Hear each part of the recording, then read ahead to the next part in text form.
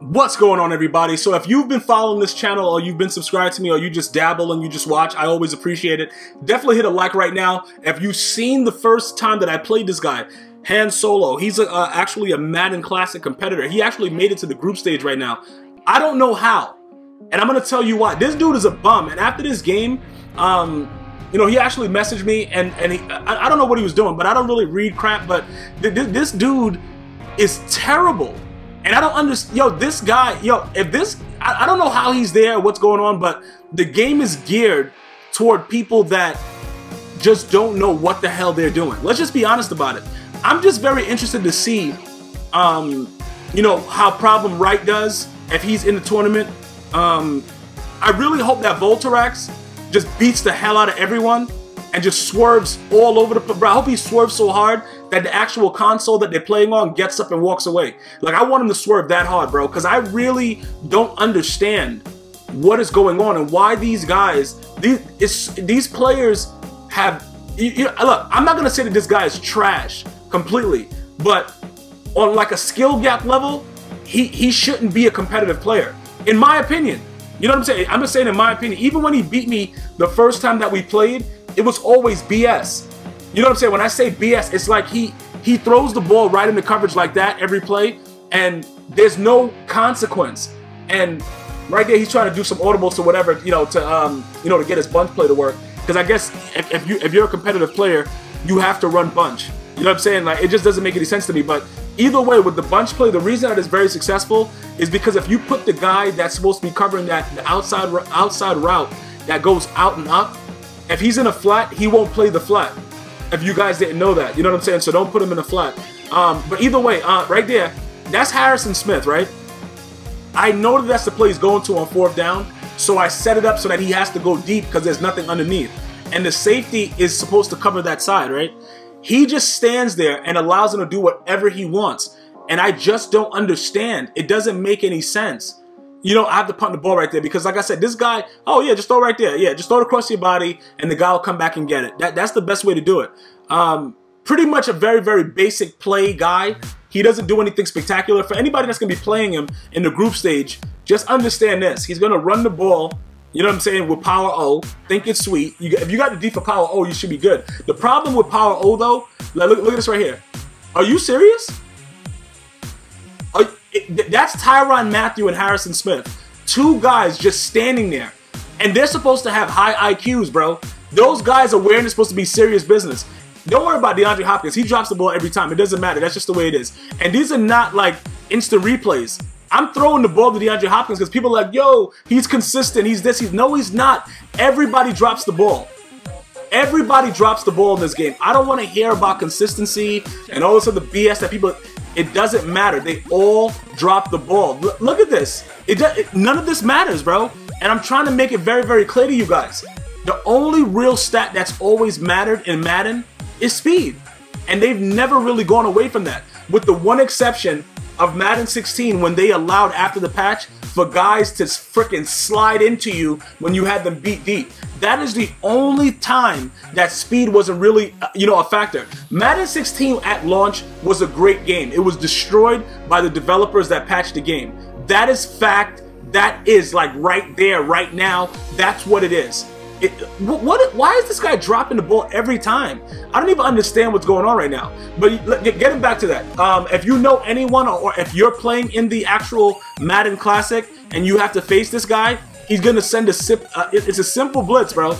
Off the edge. You can either slide protect it or you could run inside zone on it. You know what I'm saying? But when you run inside zone, he's gonna pretty much be over, like right in the middle with his linebacker trying to come down. And for some reason, now you can see right there, I slide protect it. It's not something that you always have to slide protect.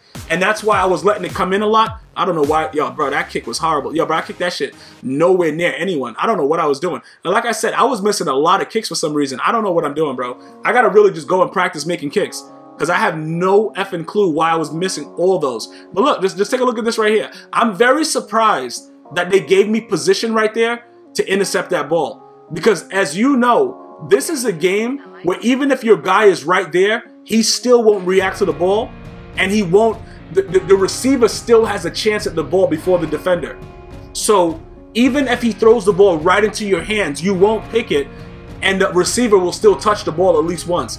It's a real ridiculous scenario that doesn't make any sense at all. Okay, now he catches it, but he drops on the ground. He can't just catch it and keep running for 6. He has to catch it and drop on the ground because that's just the EA Sports way, bro.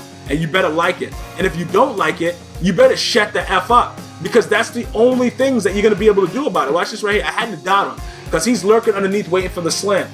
You know, he's a very, this game, bro, like, I'm just really looking at what's going on, and I'm trying to figure, like, and then you see how my guy just stops?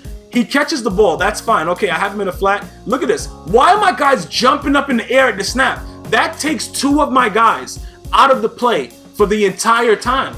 And then look at that, bro. Like, what the yo, man, I hope that okay, if Volterax doesn't win, I want True Boy to win. I don't know what his username is or whatever like that, but True Boy and Volterax, those are my guys. You know what I'm saying? I hope that they win. This guy is celebrating. He doesn't realize that I have been labbing the Swerve. You know what I'm saying? I don't run it all the time, but I have been labbing the Swerve. Bro, the Swerve, though. So, look, hurry up offense, bro. We got 3, 2, bro, hike the ball right here. 3 deep coverage, bro, safety and everything. We about to swerve. You damn right. Swerve that freaking douchebag on 3 guys. All right, we go into OT. All right. So now we got to come up big because I do not want to lose to this guy again because he is terrible. This guy is terrible. I don't want to lose to him again. So now we got to buckle down. We got to play defense to the best of our ability. Because remember, when you have decent user and stuff like that, you're playing against your opponent and EA Sports. It's not just your opponent. So you got to beat 2 people every time you play the game. And that's why I made the statement earlier. I'm very interested to see how Problem Right does. Because since Madden has changed, isn't it quite odd that Problem hasn't been quite the competitor that he used to be? You can win as many ranked games and all that kind of stuff that you want. But I'm talking about competitively, you know, when it's the tournaments. He hasn't been winning much since Madden has changed. And when I say changed, you know what I'm talking about. It's being made for poodles. Actual dogs, bro. You know what I'm saying? Like, it doesn't make any sense at all. A lot of the things that are going on, and primarily what they have done is taken away user control and added more D-line user action. That's pretty much what has happened. Like, in the past, if you were a D-line user, you got no respect. Now you can come out D-line user somebody, and dudes like, yo, let me get your autograph. The game has changed. It has changed. And it's just the reality of the situation.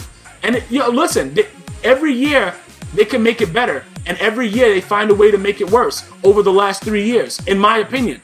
The last good Madden that I really enjoyed was 25, in my opinion.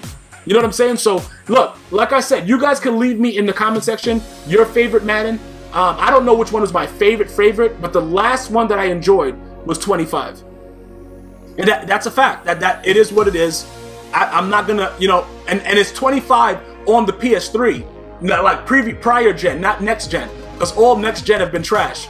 But we go ahead, we score right there, and that's all she wrote for Han Solo 216 or whatever his name is. Hopefully you guys are enjoying the content. I hope to see you guys at my live streams at GmiasWorld. Follow me at Twitter, at Instagram, like me on Facebook as well. One love.